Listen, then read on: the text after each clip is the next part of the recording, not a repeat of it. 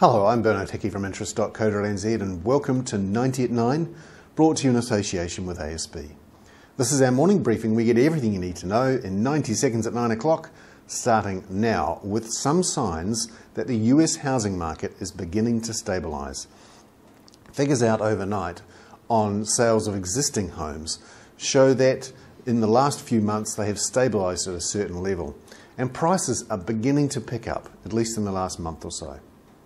Meanwhile, in the Caribbean, the receivers for the Stanford organisation are finding, well, they've lost the money. About $1 billion is missing from the Ponzi scheme run by the cricketing billionaire, the Texan, Alan Stanford. Meanwhile, closer to home, Dame Kiri looks like she's lost $1 million.